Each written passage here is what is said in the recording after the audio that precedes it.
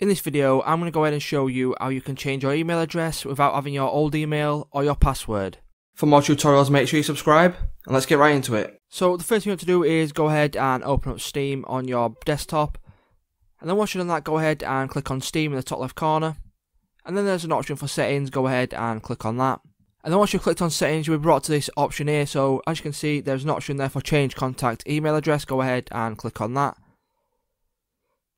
And then once you've clicked on that, as you can see, there's an option for email account verification code to your old email.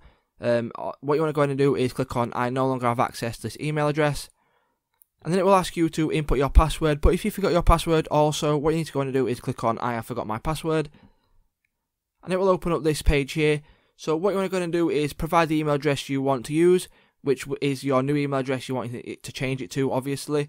And then what you want to go ahead and do is input the email address that you did use before. So if you've forgotten your password or you don't have access to the old email address that you did use, make sure you go ahead and put that down in this box here, and provide a phone number if you've added a phone number to your account.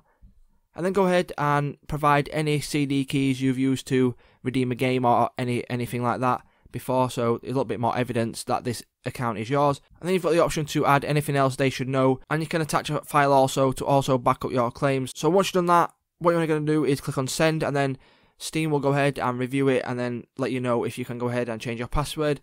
And that's literally the only way you can do it without having your old email or your password. So it's just as simple, guys. If this video did help you out, please remember to leave a like, comment, and subscribe to our channel, and I'll see you in the next one.